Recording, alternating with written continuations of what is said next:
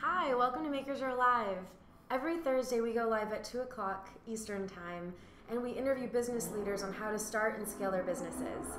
This week we're speaking about startup financing and startup budgeting, and we're here with Pamela, a serial entrepreneur and founder of Brunch Budget, and she's here to talk about entrepreneur finance, personal finance, and business finance. So first, who are you and how did you get started on Who all am of I? this? Wow, that's such a deep question to start with. Hi, Facebook Live. This is my first Facebook Live, so I'm excited.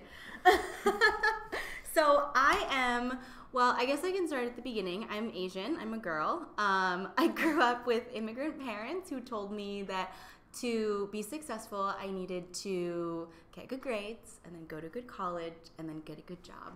And so I told them I was going to be a literature major, and they were so excited. But I majored in literature in college, and I actually I taught financial literacy camps for kids in the summer, and that's when the light bulb went off. And I decided that I needed to learn everything that I needed to know about finance and take it back and teach kids about it. So I moved from Santa Barbara, California to New York City to get my foot in the door at a financial planning firm. And I should talk to you. I'm just here. Who's asking the questions? But at a financial planning firm, I worked in wealth management for 7 years and really just got my foot in the door. I did operations. I worked my way into doing financial planning. I got my certified financial planner designation. And in the midst of that, I was teaching kids. I was going back and doing financial literacy workshops. And I was also having random people come up to me at parties and ask me, what's an IRA? Mm-hmm. Or, hey, I don't know how to manage my money. I have all this credit card debt. And at some point, someone said to me, Pam, I know I need to look at my finances, but I'm really afraid to look. Yeah. And I said, why don't we do it over brunch?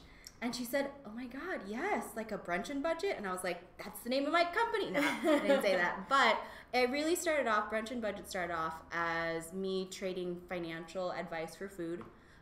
It was really just a way for me to help out my friends, and it kind of turned into this thing where I do it full time now. Cool. And I guess that's who I am. I'm Brunch and Budget. And I think that financing and having a budget is fundamental to any growing business, or even as you start to think about growing a business. What are some of the common questions you get from entrepreneurs in getting started and getting their feet wet when it comes to financing? Yeah, absolutely. Or finances. Just in general, I feel like that the hardest thing is figuring out how to separate your business expenses from your personal expenses, and then also how to smooth out inconsistent income. Yeah. So those are probably the two biggest questions that I get. And I feel like the separation between business and personal finances can literally be as simple as open another checking account and spend all your business expenses out of there. Mm-hmm. You don't need to have an entity when you're first starting. You don't need to have a business structure and put that pressure on yourself or on your business. Literally just a separation. Yeah. And then for inconsistent income, one of the things that I highly, highly recommend every entrepreneur do, everyone who's freelancing, is to do a 12-month cash flow projection. Okay. I have a template that I can send you that you can send to everybody. But oh, cool. Yeah. The 12-month cash flow projections, and I did this when I first started too, because I was working with a business coach and I was really freaked out about quitting my job, which I'm sure people feel. Yeah. It was one of those moments where I was like, shit, I'm just not going to have income for the first time ever in my life. Yeah. And my business coach encouraged me to put together 12-month cash flow projections just to see if it could possibly work. As I did that and laid everything out and set some goals for myself, I looked at it and I said, wow, I think I can do this. And I think when you put it to paper and you take it out of your head, it not only creates these concrete goals in front of you, but it gives you an idea of, is the thing that I'm thinking actually going to work? And the answer might be yes, let's do it. Or the answer might be, wait, I think I need to go back in and figure out how to make this work. Yeah. But you're working on it now. Yeah. And that just makes such a difference. And if you're, say that, I know that there's a lot of creatives that are a part of the Maker community. If you come from a creative background and more of a design background, and you don't have any experience with budgeting and cash flow. Like, cash flow projections sound scary. For me, I'm totally, I have a finance background, but it still sounds and you're like what? I have to do it too, actually, but it's even the words, like actually the like word doing projection, it, right? You're like, shit, that's a finance doing word. it is a lot easier than it sounds, I think, sometimes. So how do you work with creatives, and what type of, like, is there an easier way to like ease into it, or like what tips do you have for people that come from creative backgrounds? Yeah, totally. I actually work with a lot of creative people, a lot of freelancers, a lot of entrepreneurs, a lot of artists. And I think one of the things to really think about is you don't have to know everything at once. Mm-hmm. You just have to understand enough to take the first step. Mm-hmm. And sometimes that means getting help. That's why, clients tend to hire me. And sometimes that just means, let me learn one thing. Yeah. Let me open that business account and just start spending money out of there. Mm-hmm. And then, it's been 3 months and now I have business expenses. Let me put those business expenses into something like mint.com. And now I'm tracking my business expenses. Mm-hmm. And so when you take it step by step, then it becomes easier. And the idea of cash flow projections and doing this big money stuff feels less big when you've done all the other stuff before it. I think that we tend to psych ourselves out, especially because I feel like that starting a business is like trying to birth a baby, right? I've never birthed a baby, but I feel like that it's one of those things where you're so emotional about it and you want to get everything right and you want to make sure that everything's going to be perfect. And the reality is that's never going to happen no matter how much you prepare. So if you just take one step at a time and get comfortable with one thing and then move on to the next, then I feel like that's really the best way to keep going. Yeah. We use a firm that specializes in tech finance, but and we hired them pretty early on. When do you recommend an entrepreneur going from managing it on their own, kind of informally through mint.com, and taking that step to like hiring a professional accountant, hiring who should be their first hire or like freelancer that they should talk to when they're starting a business, and when is that necessary? So definitely 100%, if you have any self-employment income, you should hire an accountant. I'm not an accountant.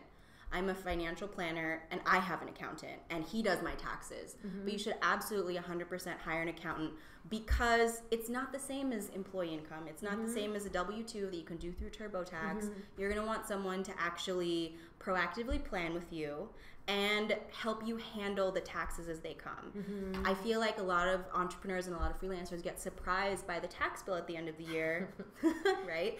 Because it's not automatically taken out every single paycheck. And so to have an accountant on your team right away to help you prepare for that, and they're not that expensive, honestly. Like, they sound expensive, but they're not. But to have someone on your team to get you off on the right foot right away, so when you have that tax bill, you're prepared for it, will just set you up completely. Awesome. And what do you feel like are some common mistakes that entrepreneurs make when they're thinking about their business finances early on? I think the biggest one that people tend to make, and this kind of goes back to wanting to make it perfect, is trying to look like a legit business right out of the gate. Buying the swag, getting the co-working space, Also like the frivolous spending. Yeah, and just like spending that you don't absolutely need to spend, but you want to do it so that it feels like that you're bigger than you are. It's okay to be where you're at.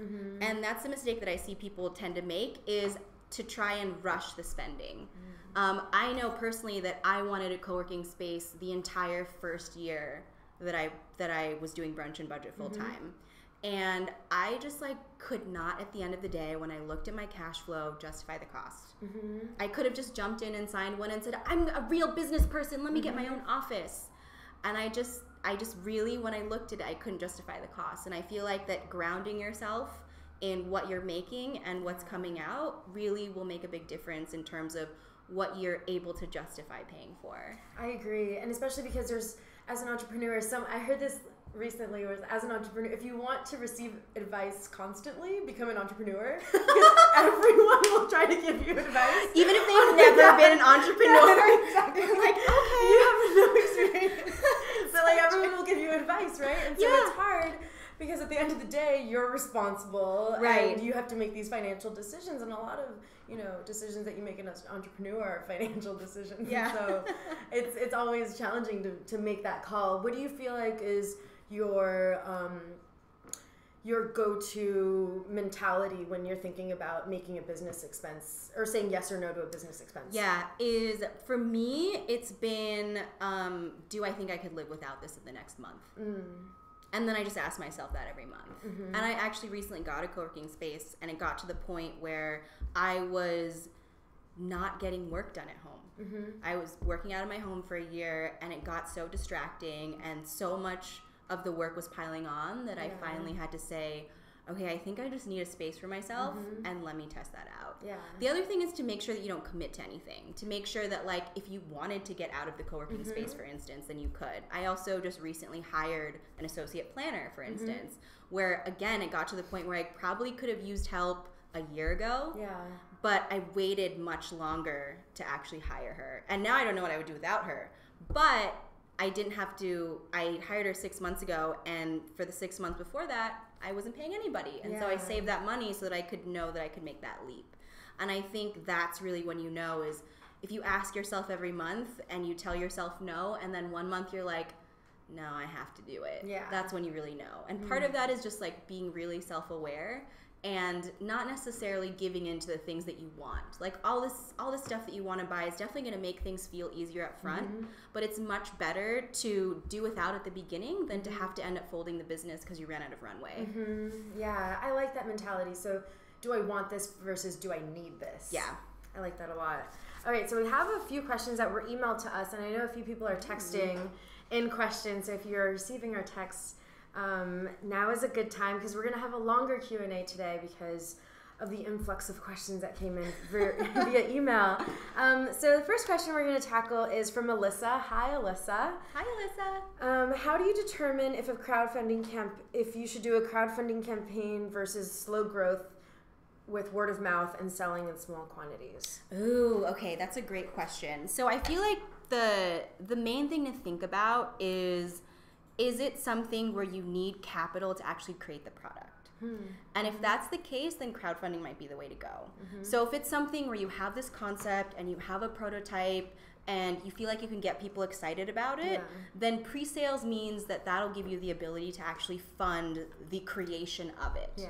If it's something where you can test it out in small batches, I personally think that's the way to go because a concept is something where, you know, I mean, we've read the Lean Startup. We know about minimum viable products. The promise that you're making to people in a crowdfunding campaign is something you have to meet. And so that's a consideration to really think about when you decide to do crowdfunding is you're telling people you're going to give this thing to them.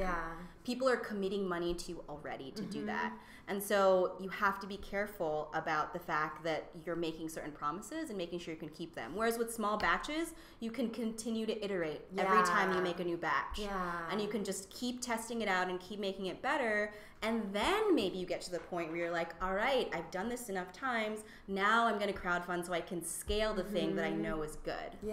I think that's such sound advice because I hear a lot of people wanting to test things out through crowdfunding where it's not the best grounds to test it because there's people behind that. There's expectations that you've set up. Definitely. Also, if you're curious about crowdfunding, Jake Bronstein, who raised over $1 million, did a previous Facebook Live. And so you should check out his tips on that. Okay, let's go to Raven. Hello, Raven. Hi, Raven. How do you get funds to pay for manufacturing your product? It's like a basic question. So I guess let's explore the different ways that you can get funding to produce a product. Yeah, absolutely. I mean, there's a couple different ways. One is you can take out a business loan. So I believe that I think I did a blog post on the website about financing your business and small business loans and things like that. But a small business loan is a great way to start. It's actually, because of technology and startups and all of that kind of stuff, it's actually gotten much easier to get a business loan than in the past. Usually banks were the only ones that issued business loans, and you had to send in, tax returns and cash flow projections and have assets and all this stuff where you're like, I'm starting a business, I obviously don't have any of this stuff. So or personal guarantees. Right. And it's like, I don't have any money because that's why I'm asking for money. That makes no sense. You can have my dog. Pickles. Just kidding. Pickles. websites that I recommend in terms of looking into small business loans is Fundera, Fundera.com. And they're actually a small business loan marketplace. So you'll do one application, they'll qualify you for a certain number of business loans, and then they'll be able to offer you a suite of different loans depending on how much time you have, how soon you need it, how much money you need, and how good your credit score is, and all of those kinds of things too. And it can range from, you know, a small loan where they just need a bank statement to a big like small business loan where they need the whole like, you know, the whole horse and carriage basically. Yeah, so that's one place to start. The other thing too, and I know this is going to sound crazy coming from a financial planner, but if you feel like you need money to get through the year and to get started, consider, if you have good credit, actually taking out a 0% interest credit card. Oh, interesting. Yeah, because here's the thing about credit. And I think that we are kind of taught like credit's bad, you know, don't have credit card debt. And I feel like it's really, credit's a tool. Credit's not good, credit's not bad. Interest isn't good, interest isn't bad. You're basically paying for a service, right? You're paying to allow someone to borrow you money. So if you are deliberate about how you borrow that money, then taking advantage of a 0% interest credit card is actually great for your business. If you can find a 0% interest credit card that's 15 months or 18 months, and that's the amount of runway you need to finance whatever you need to finance, then it actually might make more financial sense to get the credit card, finance your business through that, and have a plan to pay it off. That's the critical part about all of this, is paying it off. Yeah, I think that's what people... it can be a little risky, I think. And this is why cash flow projections are really important. And knowing what your potential income is going to be. So that way you know in 18 months, like, hey, I'm pretty sure I can pay this credit card back. Yeah, that's interesting advice. I don't think that I would have personally done the credit card route, but I think that, I mean, it depends. Like, like you don't have to, I think that generally all you need is like $5,000 to get like a prototype and like a small batch off the ground. So like $5,000 isn't too much, but I think you have to be, it's all about moderation, right? Like, I don't think that spending like $50,000 on your first line of, you know, on your credit card, on your credit card is a good idea if you don't have an income, if you can't pay it off. Right. Well, I feel like that's the other thing. Before you even think about funding and financing and any of this stuff, know what your predicted costs are going to be. Like, understand this is how much it's going to cost for a prototype. This is how many of this I need to create to really test it and know if it's working or not. And so again, it goes back to, what do you want versus what you need, right? And really knowing, like, what's the minimum amount of money that I need just to do this part. Your business doesn't need to be huge right off the bat. That's not how businesses start. And so by keeping that in mind and keeping your financing in check, I think that'll help a lot. All right, so Monique asks, in a place like Louisiana, how would I go about finding an investor for my collection? A lot of people don't believe in fashion and think it's a joke. And I don't have credit, so I don't qualify for loans. Ooh, Monique. Well, we love fashion, so...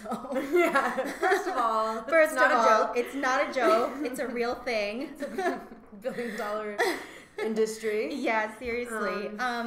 That's a tough one. I feel like that if you don't have access to loans and you don't have great credit, I hesitate to say to try and find an investor, because that means you're basically taking on a partner. You're basically saying, hey, you're giving me money, and that means that I'm allowing you to insert your opinion into my business. That's what you're doing when you take on an investor. It's not just a like, oh, here's some money, good luck. And I feel like that, especially for something like this, one, it's a matter of building up your credit, and it's also a matter of building up your savings. And so part of that is really just figuring out what can you cut back on personally, and then what can you do with the extra money to start, to start one line, for instance. Savings is another way. It's like giving yourself a loan, essentially, right? You're your own creditor. You're putting money away, and you're saying, I'm going to use this later for something. And so if you don't have access to loans, I don't really recommend an investor, but if you don't have access to investors either, then that's probably the way to go. It's going to take longer. And that's why it's also important at the same time that you're saving and you're building all of this up, is to build up your credit, to build up your personal credit. If you don't have any credit at all, or you have bad credit, open a secured card. Capital One has a great one. They're not paying me to say this. They're just great. But Capital One has a secured card, and it only takes a year to get your credit from in the 500s to in the high 600s. So take the time to really figure out, like, okay, what is this going to cost me? How much do I need to save? And how can I start building up my credit? And then within a year, you'll have way more options. Yeah. What do you think about grants and those types of options as financing as opposed to investors? Well, I guess it depends on the stipulations of the grants, because grants have their own ties, I guess. They have their own strings attached. Yeah. And so I feel like the grant, at the very least, you should be okay with what you have to produce for them to get the money. I think grants are great because you don't have to pay them back, which is awesome. And if you have access to that and they have grants in your area, then it's worth looking into. It's just a question of what do they want for funding your business and not taking an investment from it. Got it. All right, so I'm going to try to summarize this. So, Monique, you can build up your credit. You can do it in less than a year, or in about a year. In about a year, yep. Sometimes faster. If you decide to take on an investor, you're taking on a partner. You're not just, you have to think about those stipulations. There's the grant option. We talked about crowdfunding before this, which I think is a pretty viable option too. Yeah, that's true actually. And then there's and of course, building up your savings. So you can always get a job and eat ramen for a few weeks. We've all done it. And then build it up. Okay, so a question via text from Shannon is, I have included my own modest salary in my business plan. Oh, talking about building up your savings. All right. When do I start paying myself?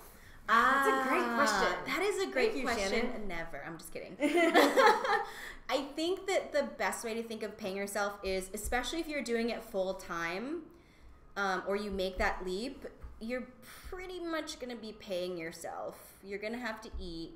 Unless you're living out of savings, then you're most likely taking some kind of distribution from the income that you're making. When you start giving yourself a salary, that is a little bit of a gray area. So it really depends on, honestly, the line is like a true salary is when you put together some kind of corporation, like an S Corp. And then you actually put yourself on payroll, you pay yourself a salary, you do bookkeeping. And that really doesn't tend to make sense for people until they're grossing $100,000 to $150,000. When you start paying yourself, probably as soon as your business is making money, you're going to be taking money from the business to live your everyday life. Yeah, unless you have a really cushy savings. Yeah. And then, actually related to that, in terms of making that decision, do you recommend, when do you recommend someone taking on, a freelancer, an employer? How did you even decide to take on, your part-time? Yeah. I mean, start paying them. I know, right? Yeah, she needs money too, it turns out. So I decided to take on an associate planner when I realized that if I continued like this is as far as the business could go. I could not. You felt like it was plateau, or there was a plateau with your amount of services. Yeah, I could not take on any more clients unless I hired someone. And I feel like that's a good way to think of it in terms of your business is, if you had to do one more thing tomorrow, could you do it or not? Or if you had to do one more thing next month to grow, could you do it or not? And that's really when I made the decision to hire somebody. And the thing about hiring someone now is she's freelancing. So she's an independent contractor with me, and I started at 4 hours a week. Now she's at 20. So cool. yeah, Very so you cool. can be very gradual about it too. And again, just say, I think I need this much work from you. And then you watch your business grow that month, and you're like, okay, I can actually have you take on this much more work. And then you watch your business grow again in the next month. And if them being in the picture helps your business continue to grow, then that's a sign that you should keep taking them on. Yeah, great. Is there another question? I'm going to log on to Facebook.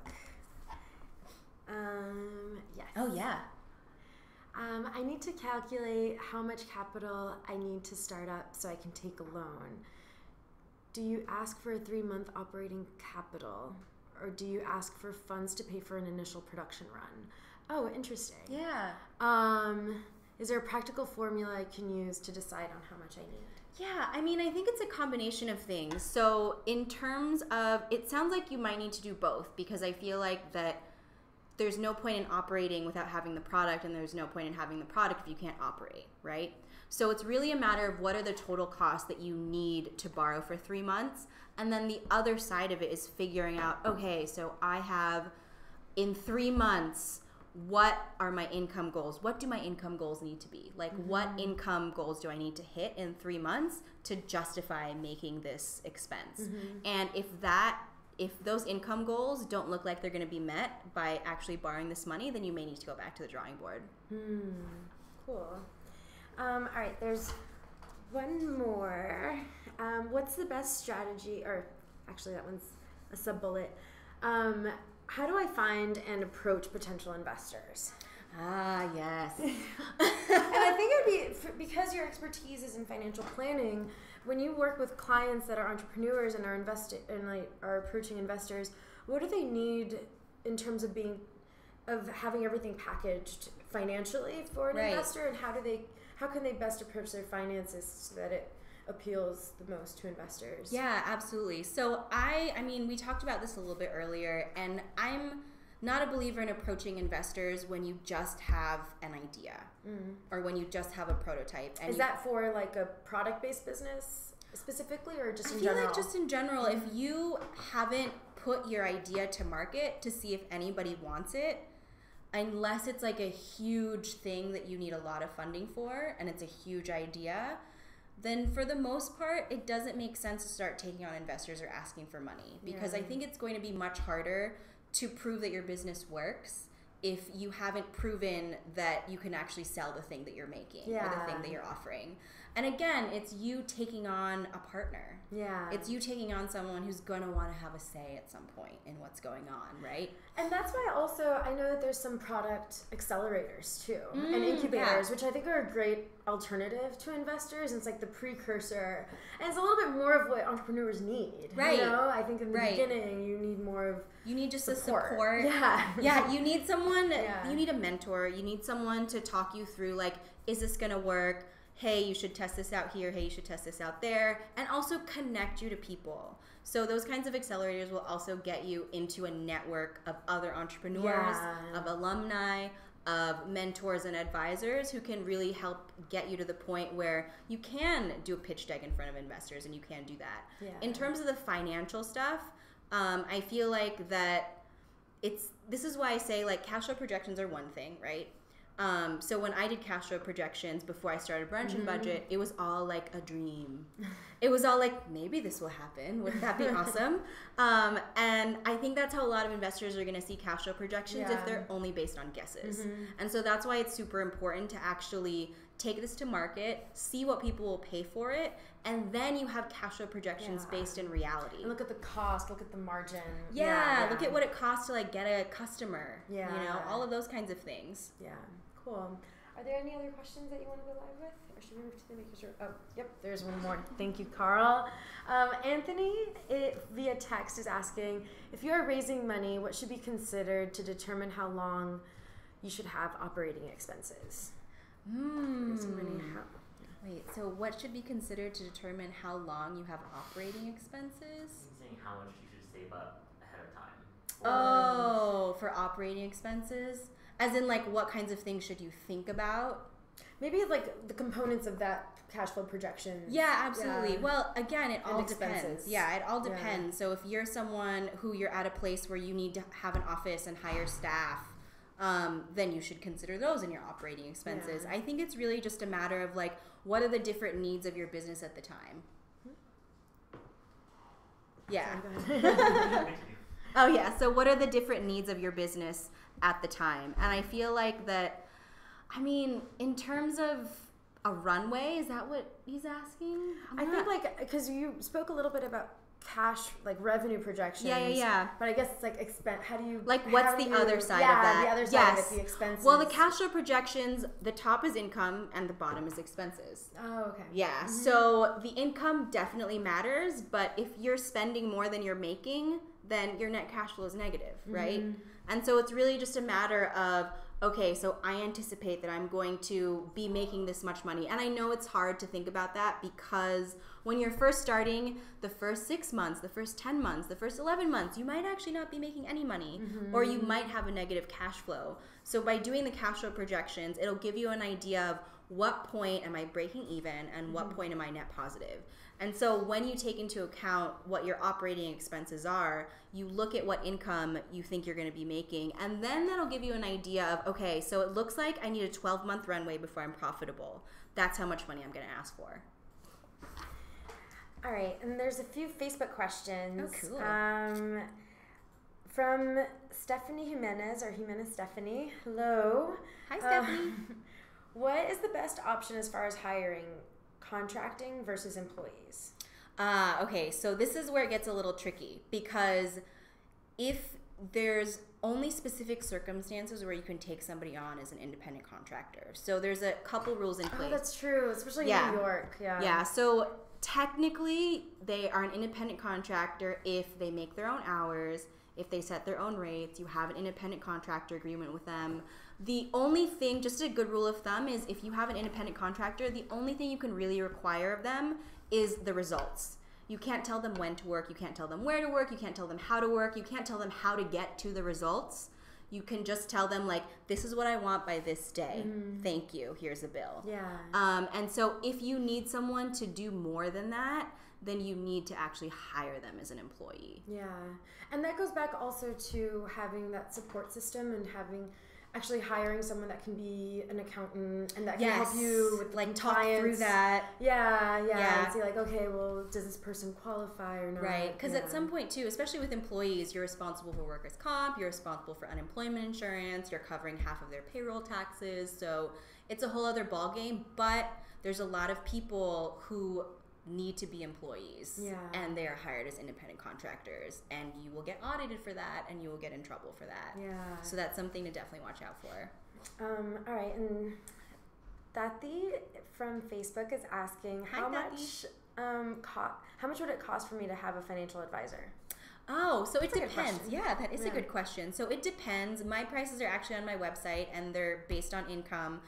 There's a lot of financial planners out there now. I'm actually part of a network called xyplanning.com, and there's a lot of financial planners now who want to serve Gen X, Gen Y, millennial clients and actually operate off a monthly subscription model. So it's much more affordable to hire a financial planner now than ever. Like, for instance, in my wealth management firm, we are charging $15,000 a year. I charge a fraction of that based on your income. What's the range? The range for me? So the range for me is there's an initial fee to actually put together the plan of $7.99, and then between $99 a month all the way up to $4.99 a month, basically. And then there's also a 12-month commitment plan if you want to spread out the $7.99 initial fee. Oh, interesting. Yeah, so I think that we're seeing a lot more financial advisors and financial planners realizing, like, hey, people don't have assets under management, which is like having investments that advisors usually make money off of. And there are people who need advice on an ongoing basis that need to be able to fit it within their budget, which is why we're seeing a lot of monthly retainer models. Cool.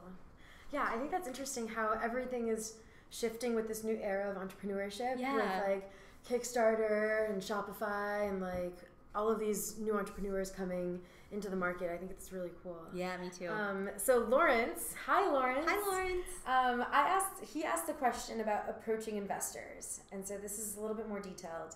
I've developed a 5-year plan with $100 million in annual sales at year 5. My unit production cost is $50 a unit. I'll let you read it. It's a little easier. Yeah. I will sell. I will sell retail for $100, so 50% margin. I expect my product to sell at $150 at retail. My idea is at the prototype stage. A retailer has already expressed interest, but I am worried that I will not have the funds to meet an order. Oh, that's why you're asking about approaching investors. Yes. I mean, see. I think that we talked about this earlier, but just if you need a lot of money for a big prototype, then it might make sense to approach investors. Yeah. But it is also a matter of, it's going to be a harder sell because you just don't have proof, you don't actually have the product. Yeah. So it is about knowing the right people. And also, Lawrence, there's also the option of doing factoring, which you can. I mean, Oh. yeah, you can if you actually have a purchase order, you can get a factor, and they're gonna charge you like 15 to 20%, but you can get it done. Just to get the first round just to out get there, the first basically. round out there. Yeah. I mean, it's tough, but but it's not. I don't think it's worth. Retailers can be so flaky that interest is a long way from actually having a purchase order in hand and then sometimes Having them pay you. Yeah, and then having them pay you, because sometimes, like, I remember we had an order from a large retailer and it was supposed to be net 30. They ended up paying us net 90. Oh my god! And it was like a big order, and so it's like it's a really 2 months stressful. late. Yeah, it's a really stressful.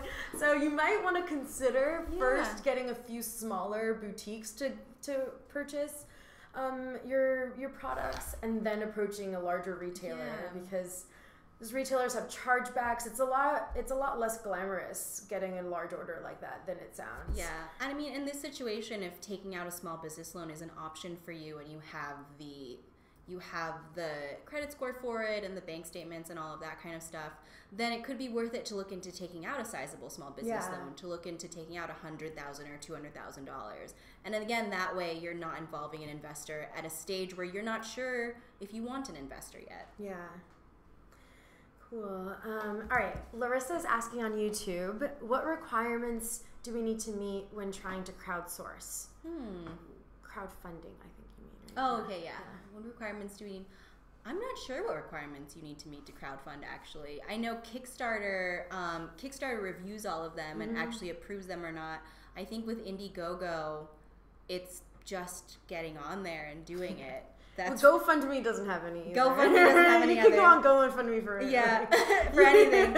Indigo is the same way. Yeah. So Kickstarter is the only one that has a gatekeeper, I'd say. There are no real requirements. The biggest complaint that I've heard from people who've participated in crowdfunding on the other side as participants is that the product just doesn't get delivered to them. Yeah. And yeah. I have a question. Oh, Carl has a question. A question from our live audience. It's also based on this question, how I interpreted it. Yeah. So, before, and this is not just for crowdfunding, but also any business, how far along in planning should you be before you start seeking out investors? Do you, I was going to ask that, yeah. Right. I mean, I think, again, it goes back to, can you not grow anymore? When you hit that plateau, when you hit that point where you're like, I need this much more money, I need this much more help, I need this much more X, and I can't continue to grow my business without it, then that's the point, I really feel like, where it's time to consider alternatives and to figure out, like, what's the next stage. And you're going to hit that in your business. It's hard to explain because you're just kind of going to know when you're there. Yeah. But when you get to that point, that's when you know, okay, it's time to seek out investors. And I think that's why it's one of those things where it's fun to speculate, like, oh, maybe we should get investors, or how about if we involved an investor in this? But until it gets to the point where you're like, I can't do more than what I'm doing now unless I have this, that's when you know to take the next step. Yeah, I absolutely agree. I think that it's not something that you should take lightly, and I think that with like all of these TV shows and like Shark Tank, Tank, it glamorizes it really getting does. investors, but I think that the reality of it is that it's a decision, it's a big decision. Yeah.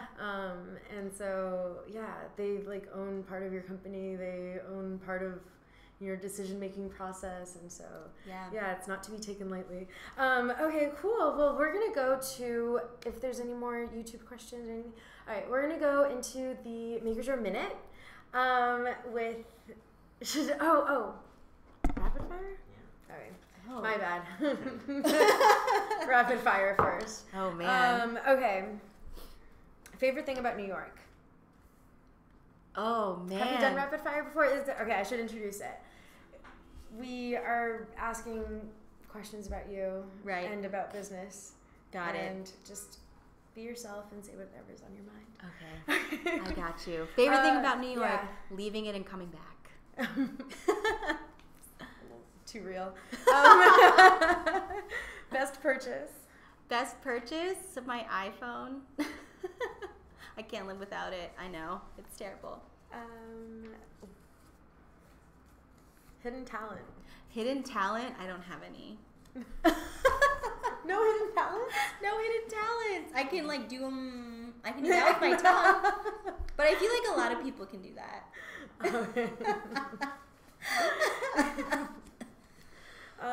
Favorite clothing material? Cotton, definitely. Super soft cotton is like the best thing ever. I want my sheets to be made of that, all my t-shirts, everything. Any pets? Yeah, I have a dog named Vinyl. She's a Schnauzer Pitbull mix. Nice. I know, so cute. Big fan of dogs. Morning or night? Night. Really? I didn't know that. Yeah, I seem like such a morning person. I wish I was. I've tried and just no, it just doesn't happen. Oh. I guess that's why it's brunch and not breakfast. Favorite word? Favorite word? I know my least favorite word is moist. I'm not gonna ask. Okay, worst fear. My worst fear is dying. Totally. That's, I know. It's not public speaking anymore. It's dying. Tea or coffee? Tea, definitely. Most embarrassing moment? Oh, man. It's a tough one. It's a tough one because there's a lot of them. I do remember when I was a kid and bird pooped on me in the parking lot and my brother just like pointed and laughed at me in front of it. That was terrible. So intense. All right, we're going to cap it off with a really good one because I don't want to end this with a bird poop on me. What's your sign? I'm a Virgo. You're a Virgo. I'm a Virgo, cool. yeah. Cool. So wait, is your birthday's September 1st. Nice. All right, well, thank you so much for joining us. Totally. Thanks for having me. Where can the Make Your Joke community find you for all of the rest of your awesome advice? Yeah, I'm on brunchandbudget.com. That's A-N-D spelled out. And then I host a weekly podcast with my husband. It's brunchandbudget.com/podcast. And it airs live on Bonfire Radio every Sunday at 2 p.m. And then there is a re-air on Fridays at 7 p.m. We're 123 episodes in. We talk a lot about entrepreneurship and also how big picture economics affect your wallet. So nice. Yeah. And also check out Pam's blog post. We'll be sending those out or linking it within Facebook and YouTube. So check it out. Thanks so much. See you next week. Thank you.